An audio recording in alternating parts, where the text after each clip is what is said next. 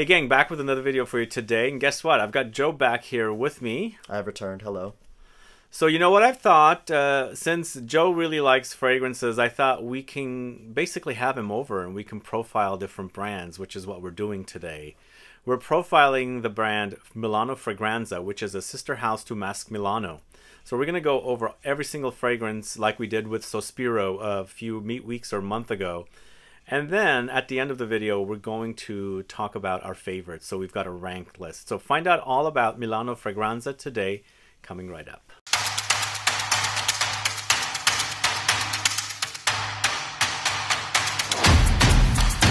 Thanks so much for tuning in. This is Sebastian and this is Joe. Hello, hello, y'all. So are you familiar with Milano Fragranze? I've sampled a few of their fragrances in the past. I've sampled about 7 of them. We have about 10 here for demo right now, so I was able to get my nose on the other 3, and I like what they have. I'm not too familiar with Mask Milano, which I know is their sister company, but I enjoy their stuff. Yeah, Mask Milano's been around much longer than Milano Fragranze. They're both, brands that are based out of Milan, whereas this brand, Milano Fragranze, is based on fragrances inspired by neighborhoods in Milan, and Mask Milano is a bit different. So these are fairly inexpensive. They're $140 for 100 ml Eau de Parfum concentration, and they are currently sold at Max Aroma, and I have it linked in the info box. So basically what we're going to do today is go over each of the fragrances alphabetically, and at the end of the video I'm going to let you know what my favorites are, and Joe's going to let us know what his favorites are. We'll see if there's any overlap. Like last video we did for Sospiro, there was a few overlaps. We agreed a lot on that. We did, and our favorite fragrance was the same fragrance. So Dolce Melodia from one. Sospiro. Yeah, really love that one. So let's see how it is today. And if you haven't caught that Sospiro video, I have it linked in the info box. But we're going to go ahead and start with Basilica. So we're doing it in alphabetical order. This is a B, Basilica. So as soon as you hear the name, you're thinking it's going to smell like church, incense, things like that. Is that what we get with this one? I get some smokiness. I mean, it is, at the end of the day, it's a very resinous, smoky fragrance. They also have this, they call it a warm milk accord, which I pick up on a little bit. Sebastian doesn't pick up on it too much from what he was telling me. The creaminess is slightly there, and it takes away some of the harshness that you might get from an incense sometimes. I really do enjoy it. Okay. Yeah. So it's a 2021 launch. It's created by Violaine Collas. I'm just giving you some details about it. And as I was saying earlier, $140 Eau de Parfum concentration for all these fragrances. It's 100 ml. So Basilica features notes of thyme, rosemary, incense, resinoid, labdanum, hyperessence, warm milk accord, cedarwood, cypriol, santamanol, which is a woody note. So the reason I don't like this one is when I was wearing it, it was all very cold. Also very aromatic and very dry. I wish I got that creamy warm milk accord. I don't get it whatsoever. I like the thyme, I like the rosemary in this, but it really does start smelling like church to me. So I wasn't appreciating this one. Hey, we all have our own Do you opinions. like it? I am a really big fan of Basilica. Do you normally like churchy, incensey fragrances? I am a fan of heavier incenses, and for whatever reason I pick up on more of a warming sensation from this one, whereas you get more of a cold sensation. Yeah, it was all cold, and I wanted something like Vanagloria or Baby Cat, which is contrasted with vanilla, so it's warm, things like that. This is all very cold on me, so I didn't really appreciate this one as much. It might be the ambery touch from the Labdanum. That might be what I'm getting. Oh, possibly. Labdanum typically is warm because it's an amber accord. Yeah. Anyway, so next fragrance we're talking about is BRERA, a neighborhood I've hung out in Milan.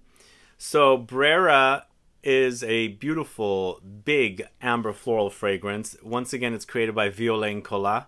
I think that's how you say her name. Rose Absolute, Rose Superessence, Saffron, Geranium Bourbon, Labdanum, Patchouli, Bergamot, Chili Pepper, Vanilla, and Jasmine. It's an amber floral fragrance. It's definitely lots of rose, and I do pick it up as soon as you spray it. Yeah. Out of the entire collection, I feel like this is one of the biggest ones. It's really full. It's intense, and I like what I'm smelling. This is actually really, really delicious. It's really heavy and intense. It does remind me of other fragrances that I've smelled that are kind of similar. It's a kind of a Middle Eastern-esque rose and saffron. Saffron is prominent here. So you get the saffron along with the rose and some leathery touches as well. So what do you like about this? I really I enjoy it. Yes, I enjoy the rose. I think, given the fact that it's Rose Absolute and Rose Superessence, I'm not too sure what Superessence actually is. I guess it's maybe a distillation or extraction process. It's very rosy. It's extremely rosy. And it's a lovely rose. It's really good. It's a very voluptuous rose. It's, I wouldn't say necessarily overly jammy, but it's quite nice. The saffron is probably offering some of those leathery touches that we're picking up on. And for me, this is very, very jammy. I can totally taste the rose jam, but it's thick. It's not very syrupy. Yeah. And I'm also getting a very powdery effect here as well. I think it's lovely. This is beautiful. Just a little bit of spiciness from the chili pepper, and the vanilla adds just the perfect amount of sweetness. Yeah. This is actually really, really beautiful. I would say we're going from a disappointing fragrance to a really wonderful, big... He thinks Basilica is disappointing. I personally love it. You can't love everything. You can't love everything. So the next fragrance we're talking about is Corteil. This is it right here. This is created by Michelle Mulhausen, and the notes are jasmine sambac with tuberose, ylang-ylang, suede, violet leaves, coffee, osmanthus, bergamot, sandalwood, cinnamon, amber, accord. This to me is a beautiful white floral bouquet. They've combined all kinds of different flowers in there, along with that tropical ylang-ylang floral note. It's beautiful. It's really pretty. Very pretty. I think it is a great interpretation on, like what Sebastian said, to be a white floral bouquet. I pick up on a lot of the tuberose in it. I get a lot of that jasmine as well. It's not a dirty jasmine. It's a very clean jasmine. And all together, they all pair together very nicely, and the suede offers a very nice, slight buttery leatheriness to it. Yeah, the whole fragrance is very creamy because all the flowers, the white flowers, creates this creamy accord, and with the suede's butteriness, it's just a really smooth fragrance. You know, I've actually seen this perfumer's name come up, and I do enjoy another floral fragrance of hers, and I believe the other one, I'm drawing a blank with the name, it's a tobacco floral fragrance, so I feel like she knows floral notes very well, and she's done a great job here. So Corteil is the third fragrance we're talking about today. All right, we're talking about Derby next. This is Derby right here. So I don't know what Derby has anything to do with Milan, but I enjoy this fragrance. I like its greenness, but the only problem with this one is when I was testing it out, it was very faint on me. Now this is created by Dominique Mulhausen. Is she related? Is it a she? I think it's a she. Is she related to Michelle Mulhausen? Are they sisters? I don't know. But Derby features notes of galbanum along with Indian mimosa, violet leaves, vetiver, oak moss, sandalwood, lavender, yellow mandarin, tuberose, ylang-ylang, and patchouli. Instantly, I thought I was going to really enjoy it, and I do enjoy the smell. I just wish it was beefier. That's the only problem with this one. I agree. I was comparing it with a few other kind of green aromatic fragrances. This one was subdued on me, but others were a lot more beefier. But I love the smell. It's a lovely smell. You really pick up on the galbanum at the start, kind of that bitter green scent. It's not necessarily an offensive bitterness, but it's a very lovely, just overall green smell, and then the vetiver and the oak moss as well adds to that.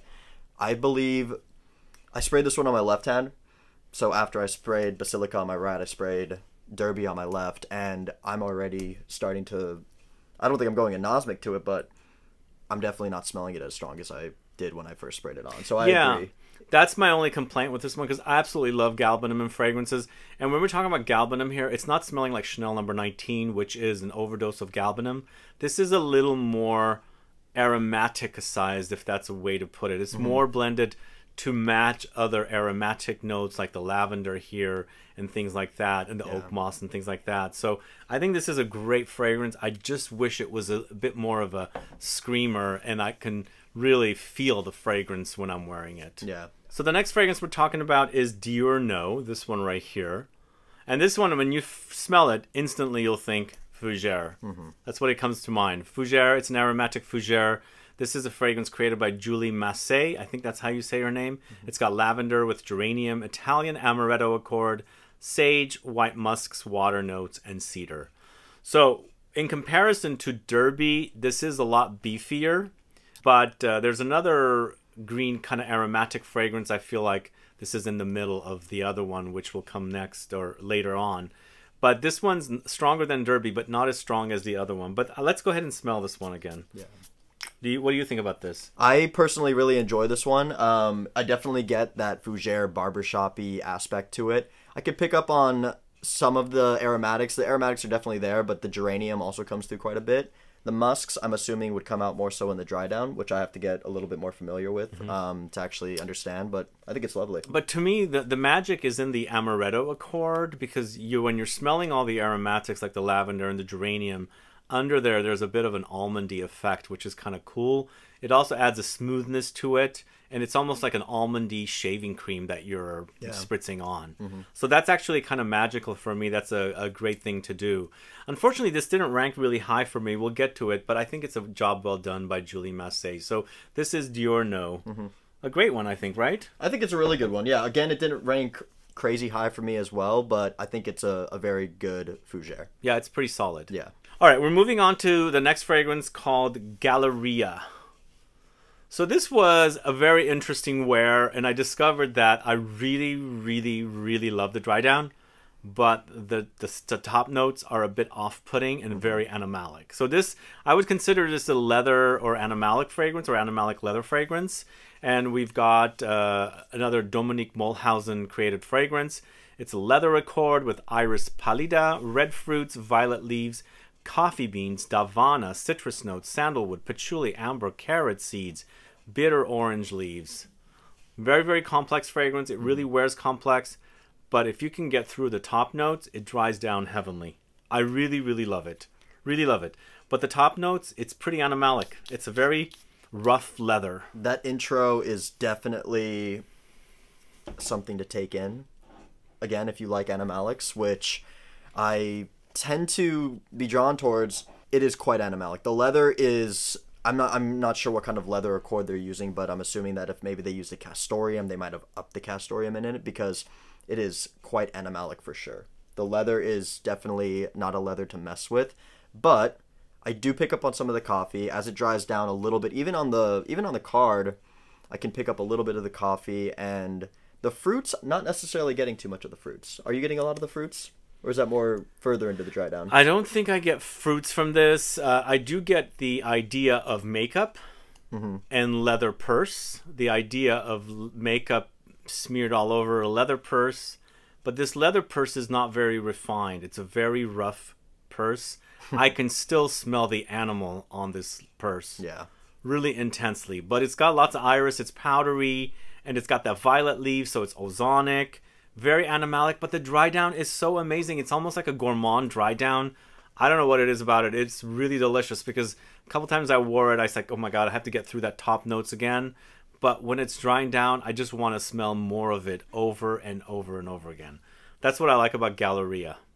I think it's a good fragrance. Personally, it is animalic. I've ranked it pretty high too, so stay tuned to find out. But Galleria is awesome. Yes. All right, we're moving on to La Prima, this one right here. So out of all the fragrances, I felt like this was a bit redundant, because I really like Corteil, which is the white floral fragrance. This, on the other hand, is kind of like a white floral fragrance. It is a white floral fragrance, but it also has fruity notes as well. It's not necessarily having fruity notes. It has the osmanthus, which creates the kind of apricot-y peachiness. Once again, this is Violaine Collas. It's jasmine, orange blossom, osmanthus, vanilla, fir accord, musk, cardamom, davana, and bergamot. It's playful. Yeah? It's quite playful. Yeah. Personally, I'm not the biggest advocate for playful fragrances. It's just not what I wear personally.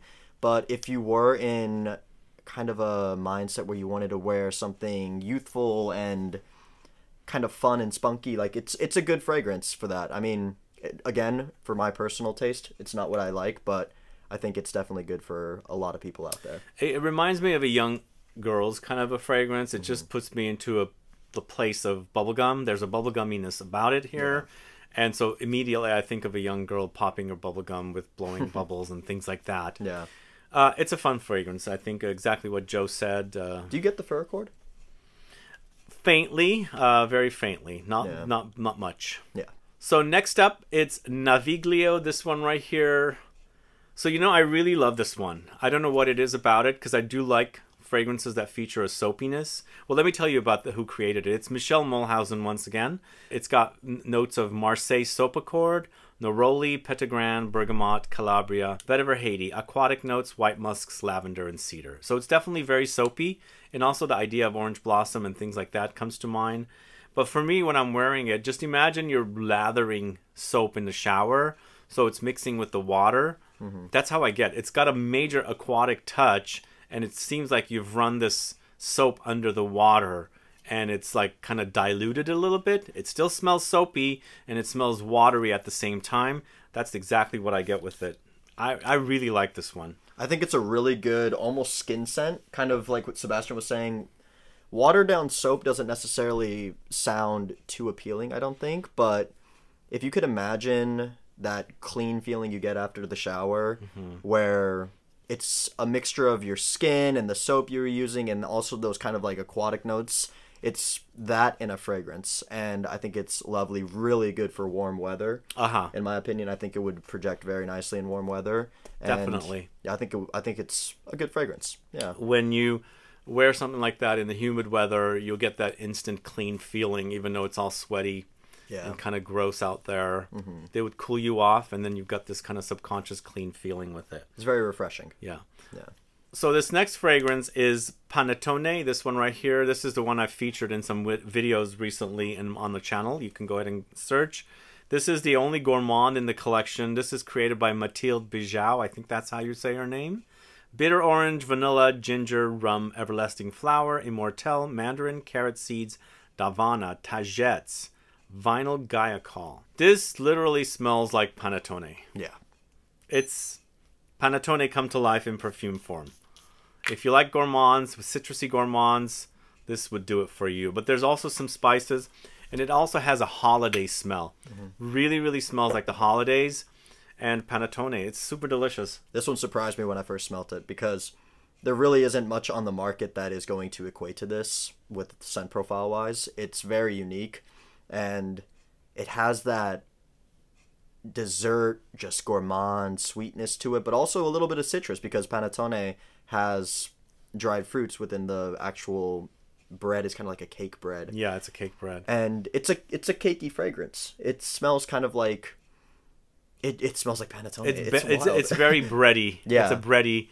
It's lovely though. Citrus. Definitely the idea of citruses comes to mind, and you've got a nice meshing of that kind of bittersweet orange with the vanilla, the ginger, the booziness of the rum. You get the rum a little bit in there, yeah, for sure. It's super delicious. I really like that one. I think it's very unique, and you guys got to get your nose on it for sure. And last but not least, this is Piazza Affari, this one right here. So this is the third or aromatic kind of green fragrance I was comparing against Derby, Diurno, and Piazza Affari. Piazza Affari lasted the longest in comparison to those, all three, and then Derby was the weakest out of them. But you know what? I really preferred the smell of Derby over all of them, but I'm ranking it low because of its very subtle qualities.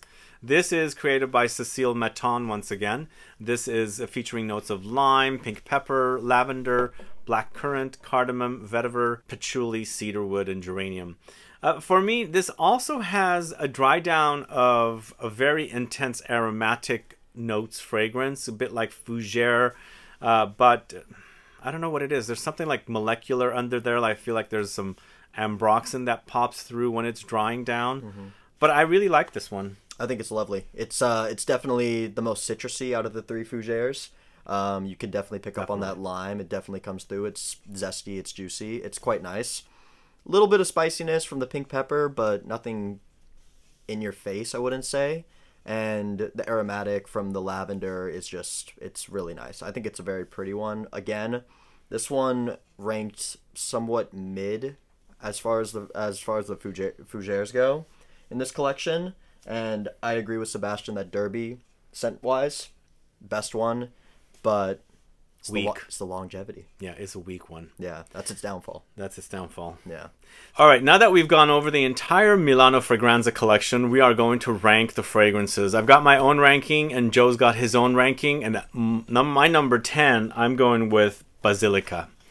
So Basilica is one of those fragrances that I just did not get into. It's got a very cold feel to me, The notes come off very cold.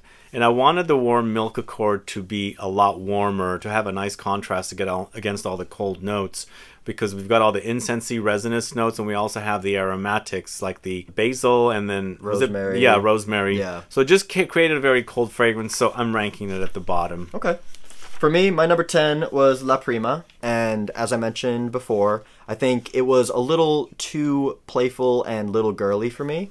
It's a really good fragrance, and if you are into that scent profile, go for it. You will be pleased by it. But for me, it's just not something that I would typically wear. Yeah. My number 9 is La Prima as well. He did number 10 and I did number 9. La Prima was very girly for me, and I think it's that whole white floral notes that created a bubblegummy effect, and basically kind of put me in a place of little girls running around playing and popping bubblegum. So I just wanted to rank it low. But I think the execution is nice, and there's probably a ton of fans of it out there. And when I'm ranking against the entire collection, it's ranked very low here. For me, my number 9 was Galleria, which, as a man who enjoys his animalics, it was a little bit too animalic at that intro for me. And it's pretty animalic. It's so rough, guys. That opening is something that you have to get accustomed to. I don't know if you can get accustomed to it. You have to wait for the climax. Yeah, exactly. You have to wait for the climax. You just got to wait it out. And as I smell it now, it's dried down a little bit on the strip, and I ranked it very low. It's dried down here. And it smells good on Sebastian. And since I ranked it low, it was because I only really had that opening. I came into the studio, I smelt it, and it's just kind of how I knew the fragrance. But it is a fragrance that you have to give it time.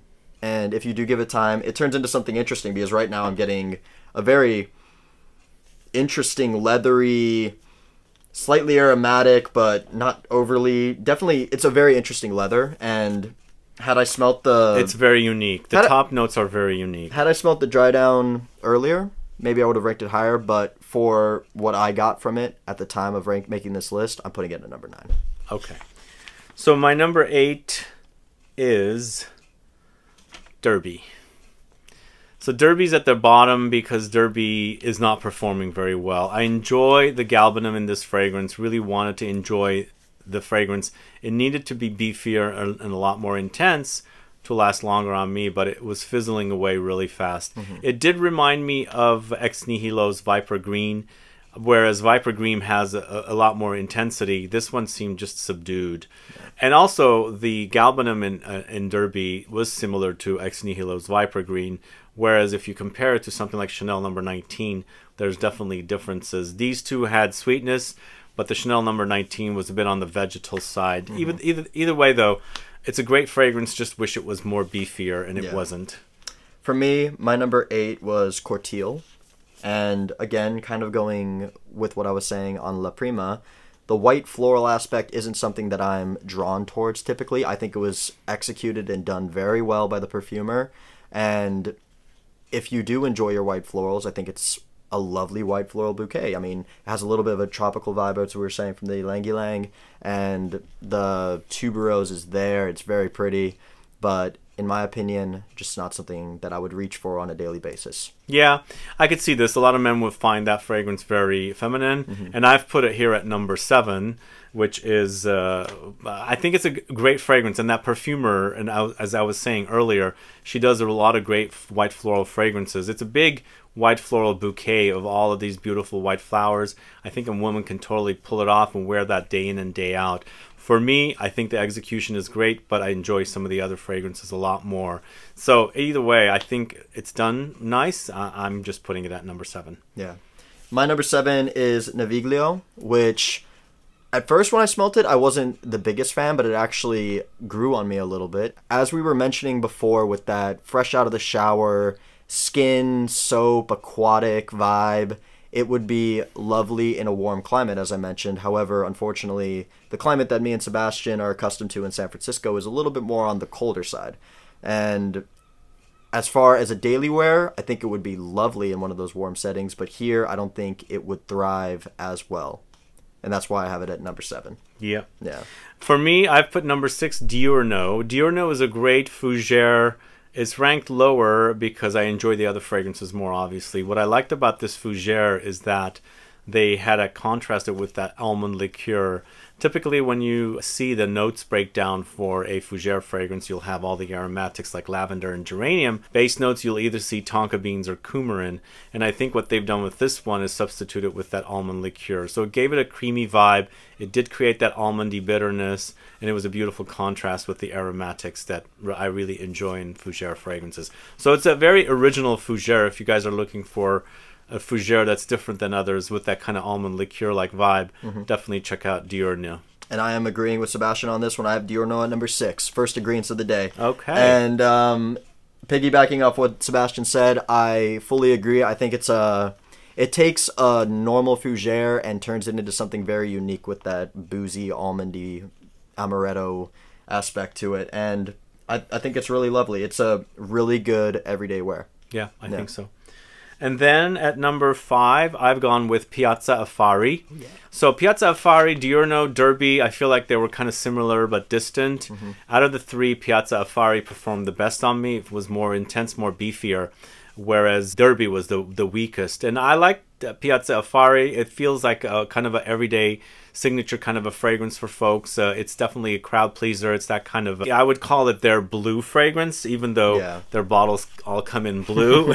So it's kind of that line. It's a very wearable fragrance. It smells great, very aromatic and things like that. So I thought since the execution was great and it had great performance, I'd put it at number 5. And again, we are on a roll right now, but Piazza Affari was my number 5 as well. And as Sebastian said, really good everyday wear, that molecular quality that we were talking about. Yeah, I forgot to mention that. Yeah, there is that ambroxan something under there. It definitely does add a little bit to the fragrance, and in my opinion, I think it allows it to be even more mass appealing.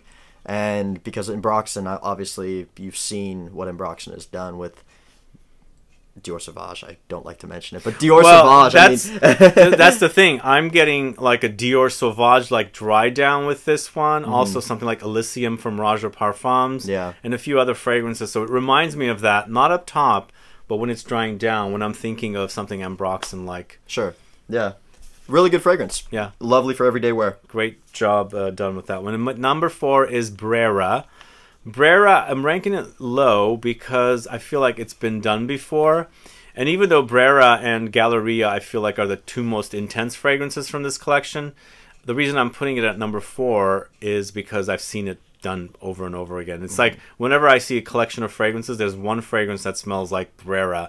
Rose and, saffron. And sometimes with oud. This one doesn't have the oud, but it's kind of that very Middle Eastern vibe fragrance with loads of rose, 2 kinds of rose here. It's jammy, also really intense in-your-face rose, but powdery as well with the leatheriness of the saffron. I think it's great. Just ranked kind of on the low side because been there, done that. Okay, that's fair.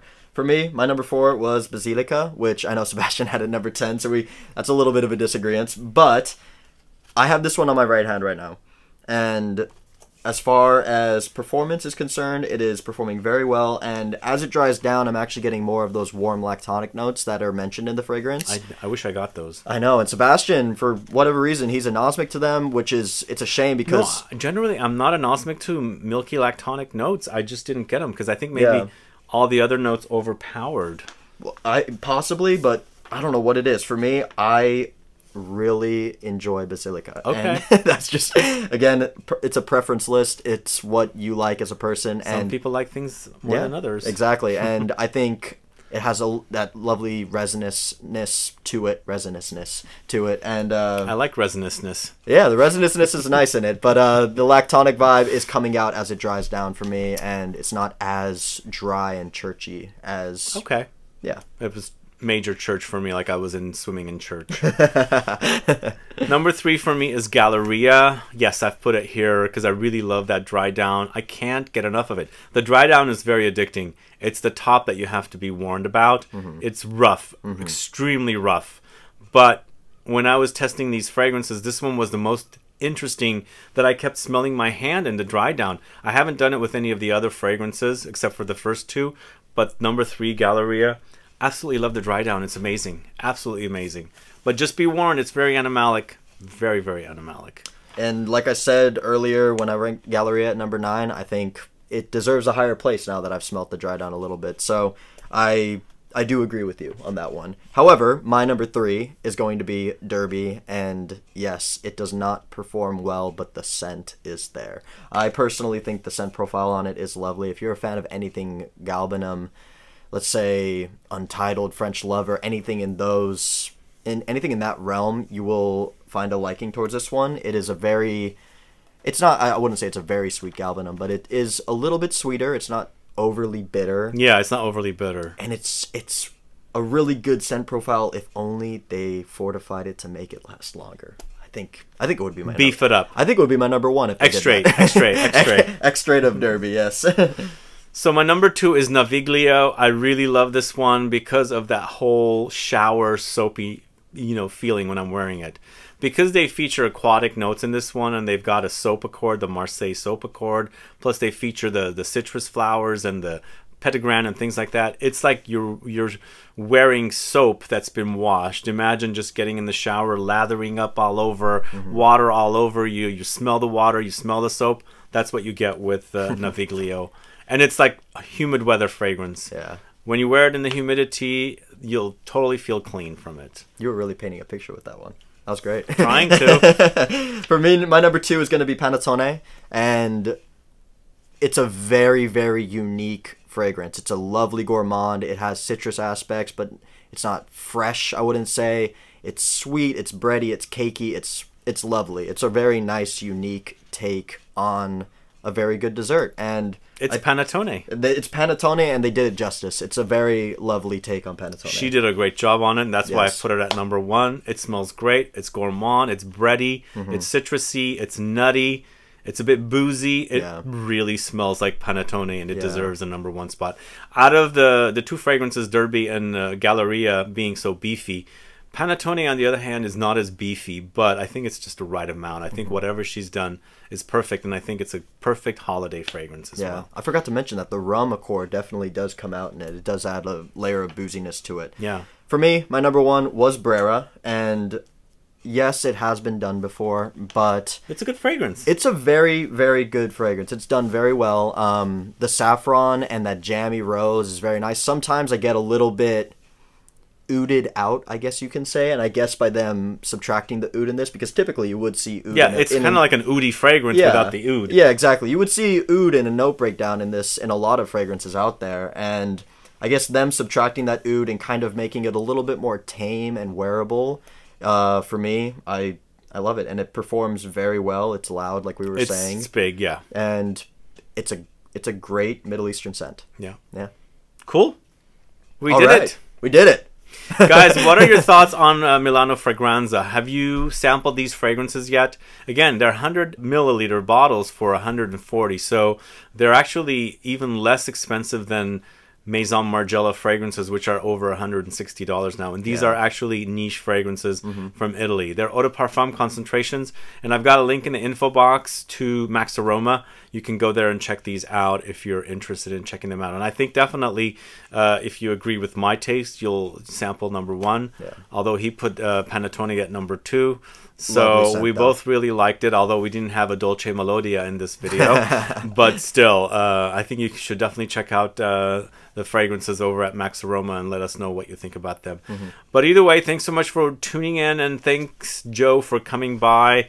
We'll have to do a different themed video, too, to kind of get more familiar with you sometime in the future. But we'll continue doing these house overview videos, house profile videos. These are a blast. Where we kind of sample all the fragrances from a house. So either way, guys, thanks so much for watching today. If you have any questions or comments, please list below. Please like this video. Please share it. Follow me on Instagram and Facebook, and I'll be back with more videos very soon. Have a good one. Goodbye. Adios.